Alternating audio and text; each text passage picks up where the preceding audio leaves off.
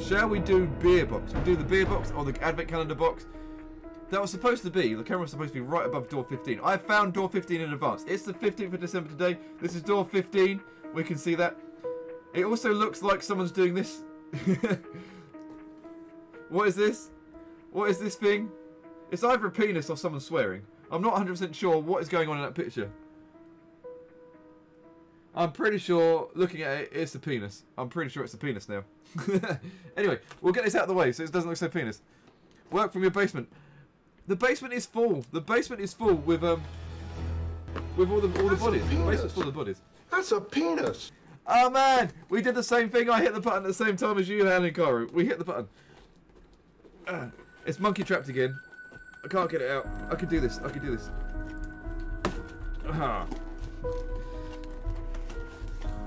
Everybody went for it. Middle finger back. It's not me. It's not, look. It's on the advent calendar. There is a middle finger here on the advent calendar. So what do we have today? Is that going to focus okay? The camera's probably a bit too close, so we'll do it up on this camera. We have Vocation Brewery with their pure Pilsner. Oh, so it's a Pilsner. So it should be a nice, easy drinking beer. So it's 4.5% alcohol.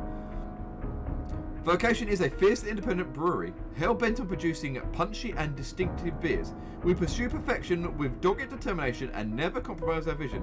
This relentless persistence makes our beer bold, brave, and exhilarating.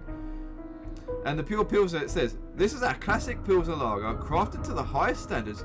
We use authentic Pilsner malt, European hops, and that magic ingredient, thyme. T-I-M-E, not thyme as in the garden herb. The result is crisp, clean, and sophisticated, just a textbook Pilsner should be. Never pasteurized, maybe naturally hazy, store cool, and drink fresh. Okay, that sounds cool, that sounds cool. I used to drink, Pilsner used to be like my go-to beer. When I started drinking beer, it used to be like the beer I'd go to. There was a nice Pilsner, like, is it Paulina? Paulina Pilsner? Is that right? Down at the Man of Kent pub I used to drink at. And it was really, really nice. And that's kind of one of the first things, when I started drinking beer, one of the first beers I really, really got into.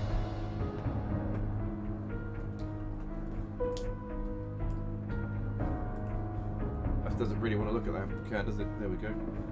It's moving. It's doing a slow panning shot of the can for, like, feels. It's kind of doing like a movie pan just to make it look really, really cool. Right. Okay, it smells very sweet.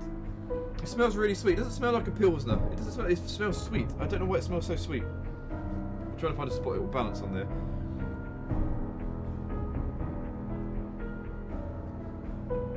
But taste-wise, it's got a really light taste. The taste and the colour, it's like a really clear light beer. It's got a really light taste to it as well.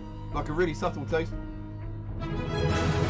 Whoa, Jelly Ogre, thank you for gifting a sub to John. Thank you for gifting a sub to John. That's amazing. We'll go over what happens now in a second, but we'll carry on with beer review for a second.